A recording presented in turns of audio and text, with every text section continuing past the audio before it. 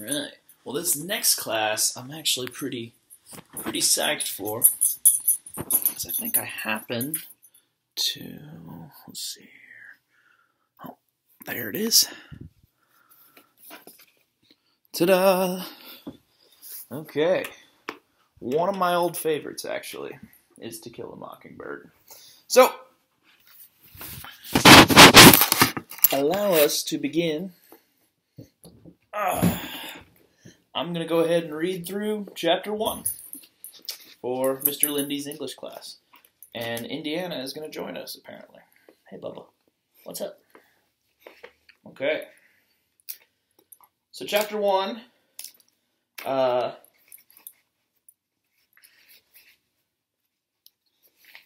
know.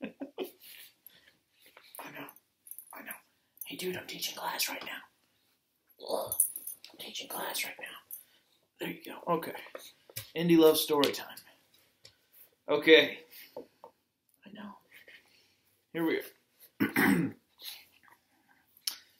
To Kill a Mockingbird by Harper Lee, Chapter 1. When he was nearly 13, my brother Jem got his arm badly broken at the elbow. When it healed and Jem's fears of never being able to play football were assuaged, he was seldom self-conscious about his injury.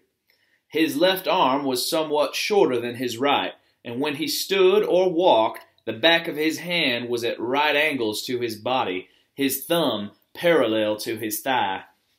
He couldn't have cared less so long as he could pass and punt. When enough years had gone by to enable us to look back on them, we sometimes discussed the events leading up to his accident. I maintain that the Ewells started it all, but Jem, who was 4 years my senior, said it started long before that. He said it began the summer Dill came to us, when Dill first gave us the idea of making Boo Radley come out. I said if he wanted to take a broad view of the thing, it really began with Andrew Jackson. If General Jackson hadn't run the creeks up the creek, Simon Finch would have never paddled up the Alabama. Would we be if he hadn't? We were far too old to settle an argument with a fist fight, so we consulted Atticus. Our father said we were both right. Being Southerners, it was a source of shame to some members of the family that we had no recorded ancestors on either side of the Battle of Hastings. All we had was Simon Finch, a fur-trapping apothecary from Cornwall whose piety was exceeded only by his stinginess. In England, Simon was irritated by the persecution of those who called themselves Methodists at the hands of their more liberal brethren. And as Simon called himself a Methodist, he worked his way across the Atlantic to Philadelphia, thence to Jamaica, thence to Mobile, then up to St. Stephen's. Mindful of John Wesley's strictures on the use of many words in buying and selling, Simon made a pile practicing medicine. But in this pursuit he was unhappy, lest he be tempted into doing what he knew was not for the glory of God, as putting on the gold and costly apparel. So Simon, having forgotten his teacher's dictum on the possession of human chattels, brought 3 slaves, and with their aid established a homestead on the banks of the Alabama River some 40 miles above St. Stephen's. He returned to St. Stephen's only once, to find a wife, and with her established a line that ran high to daughters. Simon lived to an impressive age and died rich. It was customary for the men in the family to remain on Simon's homestead, Finch's Landing, and make their living from cotton. The place was self-sufficient, modest in comparison with the empires around it. The landing, nevertheless, produced everything required to sustain life except ice, wheat, flour, and articles of clothing supplied by the river boats from Mobile. Simon would have regarded with impotent fury the disturbance between the North and the South, as it left his descendants stripped of everything but their land, yet the tradition of living in the land remained unbroken until well into the 20th century, when my father, Atticus Finch, went to Montgomery to read law, and his younger brother went to Boston to study medicine. Their sister Alexandra was the Finch who remained at the landing. She married a taciturn man who spent most of his time lying in a hammock by the river, wondering if his trot lines were full. When my father was admitted to the bar, he returned to Macomb and began his practice. Macomb, some 20 miles east of Finch's Landing, was the county seat of Macomb County. Atticus's office in the courthouse contained little more than a hat rack, a spittoon, a checkerboard, and the unsullied code of Alabama. His first 2 clients were the last 2 persons hanged in Macomb County Jail. Atticus had urged them to accept the state's generosity in allowing them to plead guilty to a second-degree murder and escape with their lives, but they were Haverfords in Macomb County, a name synonymous with a jackass. The Haverfords had dispatched Macomb's leading blacksmith in a misunderstanding arising from the alleged wrongful detention of a mayor, were imprudent enough to do so in the presence of 3 witnesses, and insisted that the son of a bitch had it coming to him was a good enough defense for anybody. They persisted in pleading not guilty to murder first degree, so there was nothing much Atticus could do for his clients except be present at their departure, an occasion that was probably the beginning of my father's profound distaste for the practice of criminal law. During his first 5 years in Macomb, Atticus practiced economy more than anything. For several years thereafter he invested his earnings in his brother's education. John Hale Finch was 10 years younger than my father, and chose to study medicine at a time when cotton was not worth growing. But after getting Uncle Jack started, Atticus derived a reasonable income from the law. He liked Macomb. He was Macomb County born and bred. He knew his people, and they knew him. And because of Simon Finch's industry, Atticus was related by blood or marriage to nearly every family in the town. Macomb was an old town, but it was a tired old town when I first knew it. In rainy weather, the streets turned to red slop. Grass grew on the sidewalks. The courthouse sagged in the square. Somehow it was hotter then. A black dog suffered on a summer's day. Bony mules hitched to hoover carts flicked flies in the sweltering shade of the live oaks off the square. Men's stiff collars wilted by 9 in the morning. Ladies bathed before noon after their 3 o'clock naps, and by nightfall were like soft tea cakes with frostings of sweat and sweet talcum. People moved slowly then. They ambled across the square, shuffled in and out of the stores around it, took their time about everything. A day was 24 hours long, but seemed longer. There was no hurry, for there was nowhere to go, nothing to buy and no money to buy it with, nothing to see outside the boundaries of Macomb County. But it was a time of vague optimism for some people. Macomb County had recently been told that it had nothing to do. Fear, but fear itself. We lived on the main residential street in town. Atticus, Jem, and I, plus Calpurnia, our cook. Jem and I found our father satisfactory. He played with us, read to us, and treated us with courteous detachment. Calpurnia was something else again. She was all angles and bones. She was nearsighted. She squinted. Her hand was wide as a bed slat and twice as hard. She was always ordering me out of the kitchen, asking me why I couldn't behave as well as Jem when she knew he was older, and calling me home when I wasn't ready to come. Our battles were epic and one-sided. Calpurnia always won, mainly because Atticus always took her side. She had always been with us ever since Jem was born, and I had felt her tyrannical presence as long as I could remember. Our mother died when I was 2, so I never felt her absence. She was a Graham from Montgomery. Atticus met her when he was first elected to the state legislature. He was middle-aged then. She was 15 years his junior. Jem was the product of their first year of marriage. 4 years later I was born, and 2 years later our mother died from a sudden heart attack. They said it ran in her family. I did not miss her, but I think Jem did.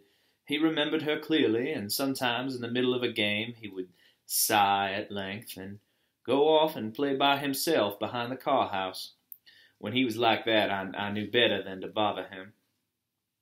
When I was almost 6 and Jem was nearly 10, our summertime boundaries, within calling distance of Calpurnia, were Mrs. Henry Lafayette de Beau's house, two doors down to the north of us, and the Radley place 3 doors to the south, We were never tempted to break them. The Radley place was inhabited by an unknown entity, the mere description of whom was enough to make us behave for days on end.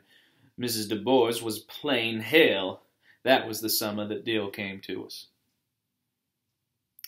Early one morning, as we were beginning our day's play in the backyard, Jem and I heard something next door in Miss Rachel Haverford's collard patch. We went to the wire fence to see if there was a puppy. Miss Rachel's rat terrier was expecting. Instead, we found someone sitting looking down at us. Sitting down, he wasn't much higher than the collards. We stared at him until he spoke. "Hey." "Hey yourself," said Jem pleasantly. "I'm Charles Baker Harris," he said. "I can read." "So what?" I said. "I just thought you'd like to know I can read. You got anything needs reading, I can do it." "How old are you?" asked Jem. 4 1/2. "Going on 7. "Shoot, no wonder then," said Jem, jerking his thumb at me. "Scout's yonder been reading ever since she was born. She ain't even started school yet. You look right puny for going on 7. "I'm little, but I'm old," he said. Jem brushed his hair back to get a better look. "Why don't you come over, Charles Baker Harris?" he said. "Lord, what a name. It's not any funnier than yours. Aunt Rachel says your name's Jeremy Atticus Finch." Jem scowled. "I'm big enough to fit mine," he said. "Your name's longer than you are, but it's a foot longer." "Folks call me Dill," said Dill, struggling under the fence. "Do better if you go over it instead of under it," I said. "Where'd you come from?" Dill was from Meridian, Mississippi, was spending the summer with his aunt, Miss Rachel, and would be spending every summer in Macomb from now on. His family was from Macomb County originally, but his mother worked for a photographer in Meridian, had entered his picture in a beautiful child contest and won $5. She gave the money to Dill, who went to the picture show 20 times on it. "Don't have any picture shows here, except Jesus ones in the courthouse sometimes," said Jem. "Ever see anything good?" Dill had seen Dracula, a revelation that moved Jem to eye him with the beginning of respect. "Tell it to us," he said. Dill was a curiosity. He wore blue linen shorts that buttoned up to his shirt. His hair was snow white and stuck to his head like duck fluff, and he was a year my senior, but I towered over him. And as he told us the old tale, his blue eyes would lighten and darken. His laugh was sudden and happy. He habitually pulled at a cowlick at the center of his forehead. When Dill reduced Dracula to dust and Jem said the show sounded better than the book, I asked Dill where his father was. "You ain't said nothing about him." "I ain't got one." "Is he dead?" "No." "Then if he's not dead, you got one, haven't you?" Dill blushed, and Jem told me to hush, a sure sign that Dill had been studied and found acceptable. Thereafter the summer passed in routine contentment. Routine contentment was improving our treehouse that rested between giant twin chinnaberry trees in the backyard, fussing, running through our list of dramas based on the works of Oliver Optic, Victor Appleton, and Edgar Rice Burroughs. In this matter, we were lucky to have Dill. He played the character parts formerly thrust upon me, the ape in Tarzan, Mr. Crabtree in the Rover Boys, Mr. Damon in Tom Swift. Thus we came to know Dill as a pocket Merlin, whose head teemed with eccentric plans, strange longings, and quaint fantasies. But by the end of August, our repertoire was vapid from countless reproductions, and it was then that Dill gave us the idea of making Boo Radley come out.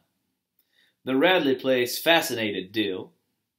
In spite of our warnings and explanations, it drew him as the moon draws water, but drew him no nearer than the light pole on the corner, a safe distance from the Radley gate. There he would stand, his arm around the fat pole, staring and wondering. The Radley place jutted into a sharp curve beyond our house. Walking south, one faced its porch, the sidewalk turned and ran beside the lot. The house was low, once white with a deep front porch and green shutters, but had long ago darkened to the color of the slate-gray yard around it. Rain-rotted shingles drooped over the eaves of the vendra, Oak trees kept the sun away. The remains of a picket drunkenly guarded the front yard, a swept yard that was never swept, where Johnson grass and rabbit tobacco grew in abundance. Inside the house lived a malevolent phantom. People say he existed, but Jim and I ain't never seen him. People said he went out at nights when the moon was down and peeped in windows. When people's azaleas froze in a cold snap, it was 'cause he had breathed on them. Any stealthy small crimes committed in Maycomb were his work. Once the town was terrorized by a series of morbid nocturnal events. People's chickens and household pets were found mutilated, although the culprit was Crazy Eddie, who eventually drowned himself in Barker's Eddy. People still looked at the Radley place, unwilling to discard their initial suspicions. A Negro would not pass by the Radley place at night. He would cut across the sidewalk opposite and whistle as he walked. The Maycomb school grounds adjoined the back of the Radley lot. From the Radley chicken yard, tall pecan trees shook their fruit into the schoolyard, but the nuts lay untouched by the children. Radley pecans would kill you. A baseball hit into the Radley yard was a lost ball, and no questions asked. The misery of that house began many years before Jim and I were born.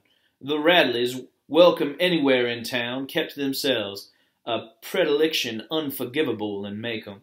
They did not go to church, Maycomb's principal recreation, but worshipped at home. Mrs. Radley seldom, if ever, crossed the street for a mid-morning coffee break with her neighbors, and certainly never joined a missionary circle. Mr. Radley walked downtown at 11:30 every morning and came back promptly at 12, sometimes carrying a brown paper bag that the neighborhood assumed contained the family's groceries. I never knew how old Mr. Radley made his living. Jim said he bought cotton, a polite term for doing nothing. But Mr. Radley and his wife had lived there with their 2 sons as long as anyone could remember. The shutters and doors of the Radley house were closed on Sundays, another alien thing to Maycomb's ways. Closed doors meant illness and cold weather only. Of all days, Sunday was the day for formal afternoon visiting. Ladies wore corsets, men wore coats, children wore shoes.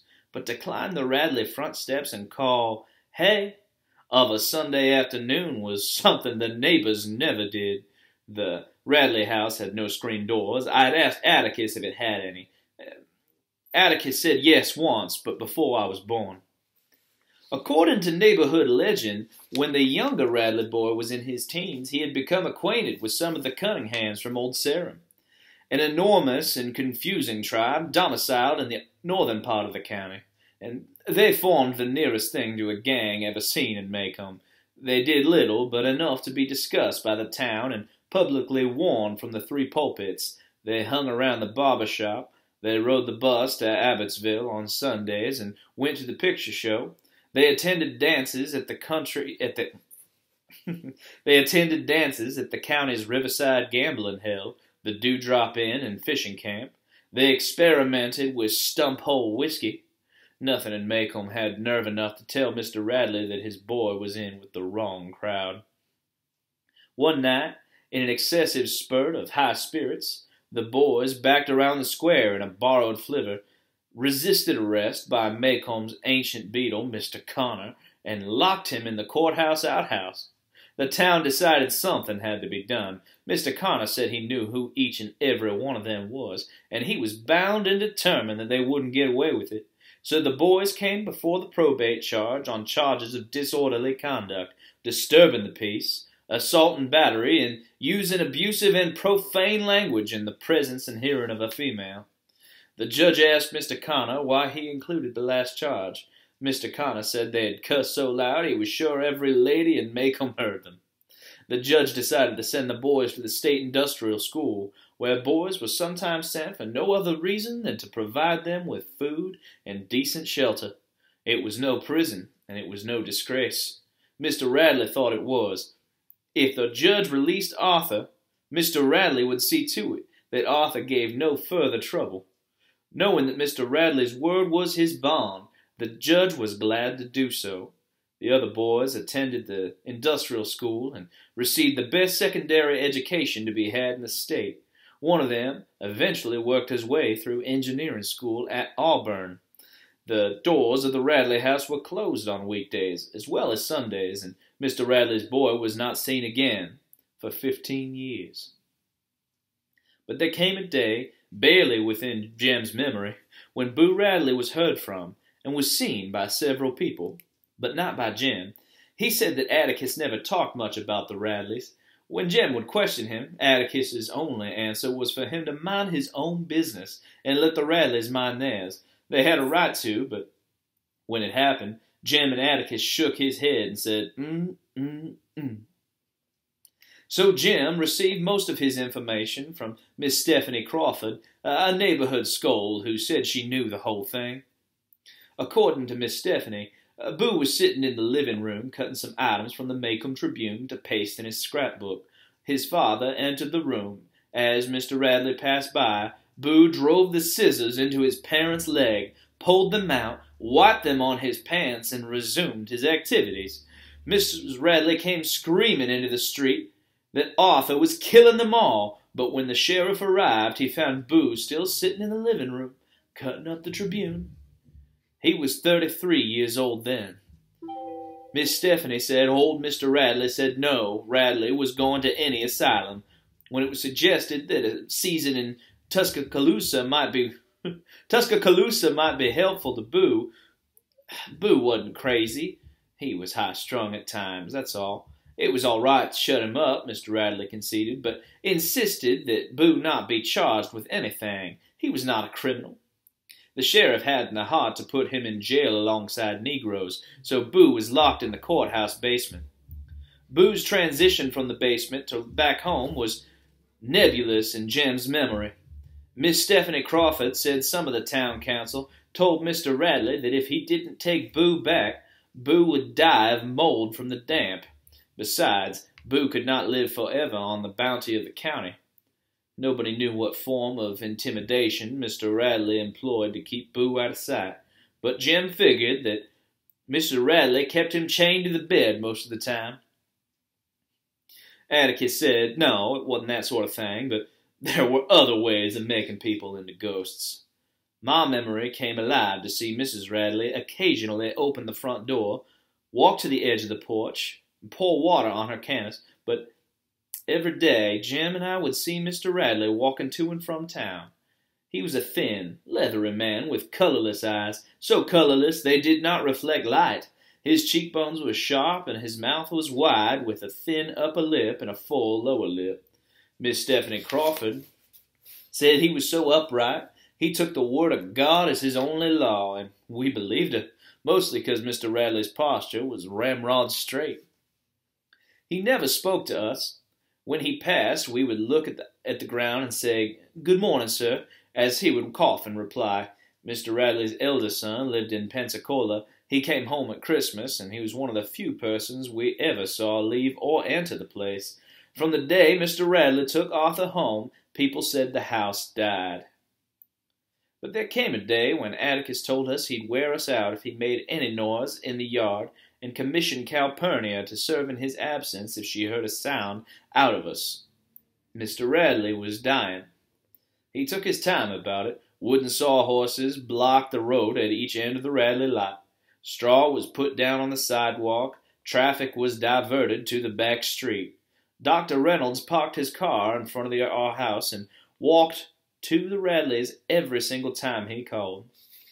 Jem and I crept around the yard for days. At last the sawhorses were taken away, and as we stood watching from the front porch when Mr. Radley made his final journey past our house. "There goes the meanest man God ever blew breath into," murmured Calpurnia, and she spat meditatively into the yard. We looked at her in surprise, for Calpurnia rarely commented on the ways of white people. The neighborhood thought when Mr. Radley went under Boo would come out, but we had another thing coming. Boo's elder brother returned from Pensacola and took Mr. Radley's place. The only difference between him and his father was their ages. Jem said Mr. Nathan Radley bought cotton, too. Sure, Mr. Nathan would speak to us, however, when we said good morning, and sometimes we saw him coming from town with a magazine in his hand. The more we told Dill about the Radleys, the more he wanted to know. The longer he would be stand hugging the light pole on the corner, and the more he would wonder.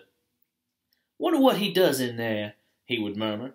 "Looks like he'd just stick his head out the door." Jim said, "He goes out all right when it's pitch dark." Miss Stephanie Crawford said she woke up in the middle of the night one time and saw him looking straight through the window at her, and his head was like a skull looking at her. Ain't you ever now walked up the night and heard him, Dill? He walks like this." Jim slid his feet through the gravel. "Why do you think Miss Rachel locks up so tight at night? I seen his tracks in our backyard many a morning, and one night I heard him scratching on the back screen, but he was gone time Atticus got there." "Wonder what he looks like," said Dill. Jim gave a reasonable description of Boo.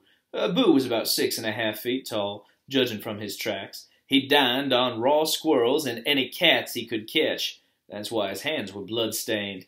If you ate an animal raw, you could never wash the blood off. There was a long, jagged scar that ran right across his face, and what teeth he had were yellow and rotten. His eyes popped, and he drooled most of the time. "Let's try and make him come out," said Dill. "I'd like to see what he looks like." Jim said if Dill wanted to get himself killed, all he had to do was go up and knock on the front door. Our first raid came only to pass because Dill bet Jim the Gray Ghost against 2 Tom Swifts that Jim wouldn't get any farther than the Radley Gate. In all his life, Jim had never declined a dare. Jim thought about it for 3 days. I suppose he loved honor more than his head, for Dill wore him down easily. "You're scared," Dill said the first day. "Ain't scared, just respectful," Jim said. The next day, Dill said, "You're too scared to even put your front toe in the front yard." Jim said he reckoned he wasn't, and he passed the Radley place every school day of his life. "Always running," I said. But Dill got him the 3rd day when Jim said that folks in Meridian County weren't as afraid as the folks in Macomb, that he'd never seen such scary folks as the ones in Macomb. This was enough to make Jim march to the corner, where he stopped and leaned against the light pole, watching the crazy gate hang on its homemade hinge. "I hope you've got it through your head that he'll kill us, each and every one, Dill Harris," said Jim, when we joined him. "Don't blame me when he gouges your eyes out. You started it, 'member." "You're still scared," murmured Dill patiently. Jim wanted Dill to know once and for all that he wasn't scared of anything. "It's just that I can't think of a way to make him come out without him getting us." Besides, Jim had his little sister to think of. When he said that, I knew he was afraid. Jim had his little sister to think of at the time. I dared him to jump off the top of the house. "If I got killed, what become of you?" he asked. Then he jumped, landed unhurt, and his sense of responsibility left him until confronted by the Radley place. "You got to run out on a dare?" asked Dill. "If you are, then—" "Dill, you have to think about these things," Jim said. "Let me think a minute. It's sort of like making a turtle come out." "How's that?" asked Dill. "Strike a match under him." I told Jim if he set fire to the Radley house, I was going to have to tell Atticus on him. Dill said that striking a match under a turtle was hateful. "Ain't hateful, just persuades him. Not like you chunk him in the face and chunk him in the fire," Jim growled. "How do you know a match don't hurt him? Turtles can't feel, stupid," said Jim.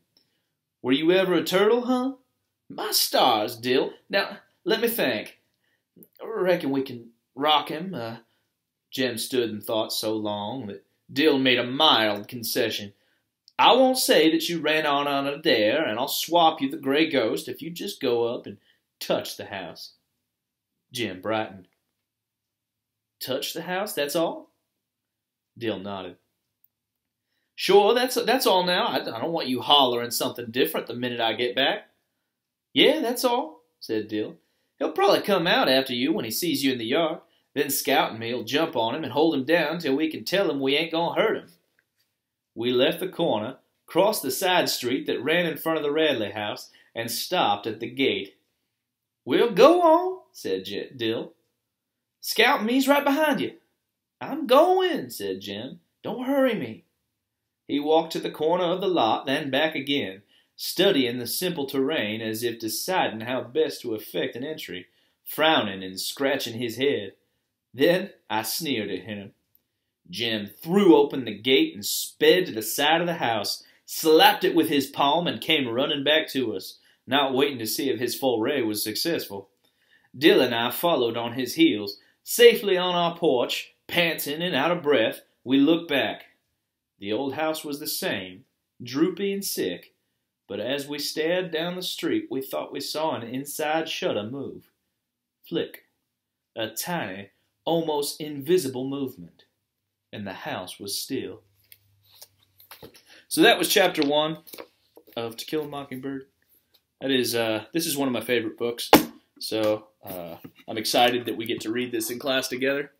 And Andy Boy's excited that he gets to listen. He gets to listen in on our lessons. Oh yeah, big yawn. All right, guys. If you have any questions, you can obviously email me or Mr. Lindy. Anything that you have. All the assignments should be on Google Classroom. See you later.